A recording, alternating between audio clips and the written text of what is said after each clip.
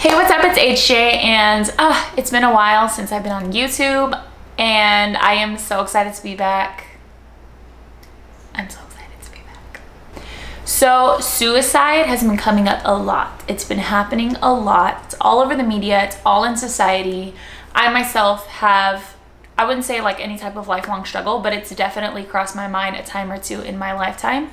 So I have struggled with it before. I know that so many people struggle with it, and Christians even struggle with it. Like, what? Yeah, Christians, we have struggles. We love Jesus and we have Christ, but we struggle with things too.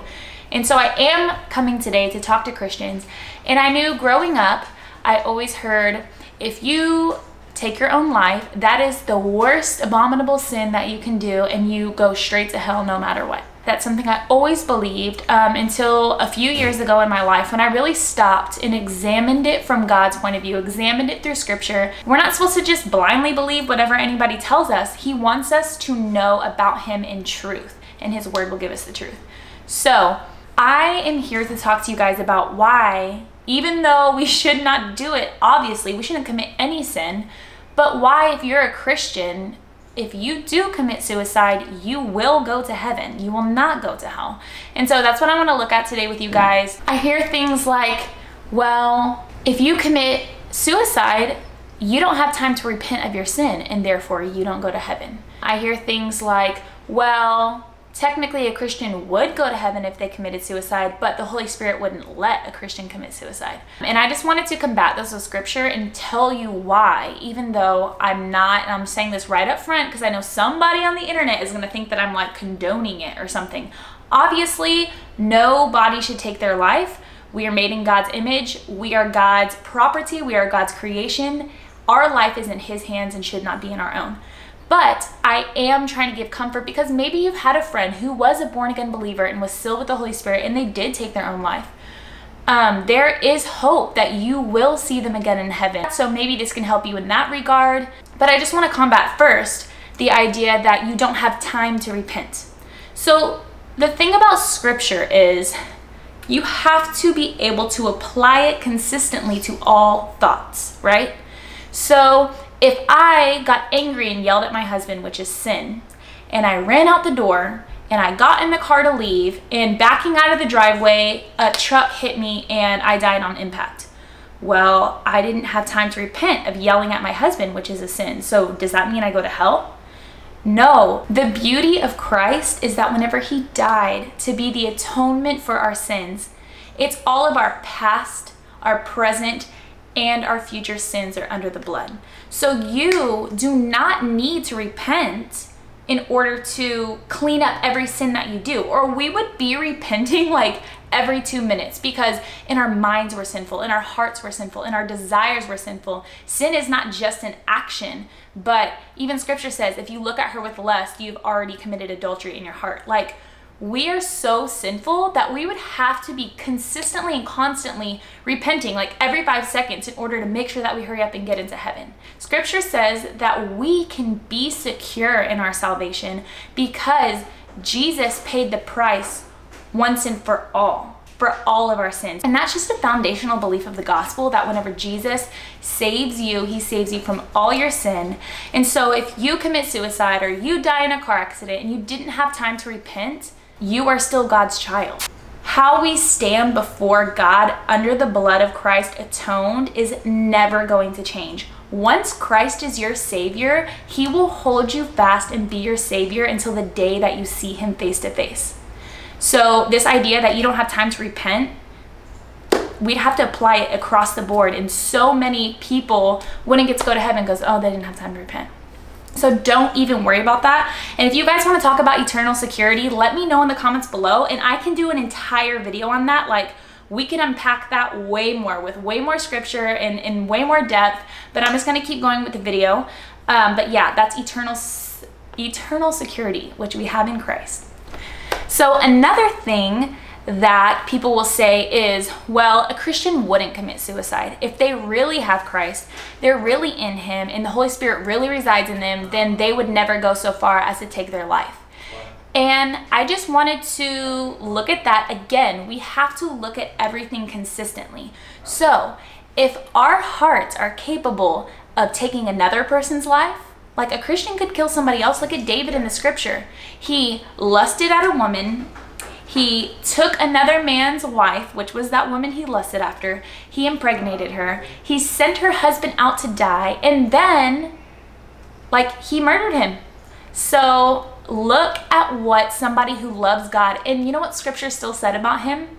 David is a man after God's own heart because he repented eventually. It took months, I mean, if you look at it chronologically, but he repented. He saw his sin. He put himself before the Lord, and he knew that what he did was wrong. So if David, what scripture says is a man after God's own heart, could murder, could lust, could commit adultery, all of this stuff, how could we say that a believer could not fall so deep into sin and into despair and into confusion and into anger and into just feeling alone in this world that they couldn't take their own life? The Holy Spirit isn't just like holding us back, like we have reins on us and he's just like holding us back from sinning like this. We have new hearts, so we have the ability to choose whether or not we're going to be holy that day and serve the Lord, or whether or not we're going to walk by the Spirit. The Bible tells us to walk by the Spirit. It's telling you to make that decision to live holy. So if scripture tells us that we can make a decision as believers to live holy, then we can make a decision to live unholy. We can make a decision to sin, and we could make a decision to take our own life. I think it's really important to understand the joy we have in Christ, how we overcome sin, the power we have because of Christ, but it's also really important to realize our own depravity and really how capable we are of sinning in a moment. The same person that loves their husband one day, in the next day can get frustrated and leave him or cheat on him or whatever it is. Like, that's why I think it's so important sometimes when we say, oh, I would never do that.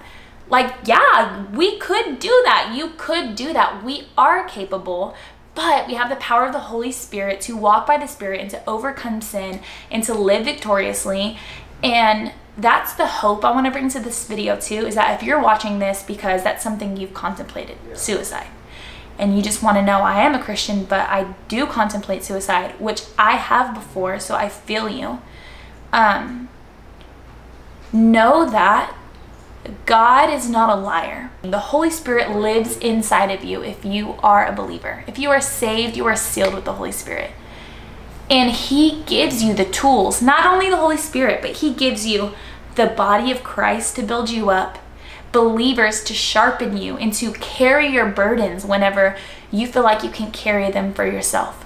Talk to somebody, share your struggle, share your thoughts, and pour it out on a wise, strong believer, and let them be your strength, and let the Holy Spirit be your strength where you feel like you have none. But if maybe you've had a friend that has committed suicide and you know that they were a born-again believer, you can live knowing that you will see them again, that Christ is not fickle. He doesn't say, you can commit any other sin and I will still love you and keep you saved and see you on the day that I see you face to face, except for if you commit suicide. Sorry, you've gone too far. Yeah, you're not going to find that anywhere in scripture. So I just want to encourage you guys. I love you guys. I know suicide is a hot topic. If you have any questions, comment below. If you have more questions, because I just went over a few points. If there's another point that you have a question about, I would love to search the scriptures and be able to help you out with that and give you a biblical answer or advice. I love you guys. I pray right now that if anybody watching this is dealing with that the Lord would just bring them peace and joy into their heart and give them wisdom to know the path that they need to take to overcome this struggle. Yes, growing in my wisdom of who God is, what he's done for me, what he's promised me, and how he's given me the church to overcome certain things. That's how I've gotten over things. So I just pray that you can grow in that also. I love you guys and you're amazing. Don't forget to subscribe. Don't forget to like. If you have any questions below, I would love to answer them.